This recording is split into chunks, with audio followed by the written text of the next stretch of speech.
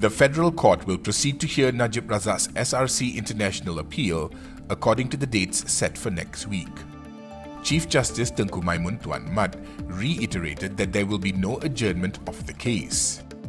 Tengku Maimun said the case will proceed as scheduled and that lead counsel Hisyam Teh Poh Teik will remain on record after Hisyam requested for the hearings slated for Tuesday and Wednesday to be adjourned.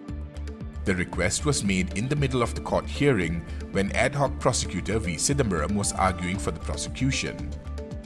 Earlier this week, it rejected the defence's request to adjourn the appeal hearing by 3 to 4 months to give them more time to prepare. Yesterday, Hisyam sought to discharge himself from the case due to the lack of time to prepare, but this was also dismissed.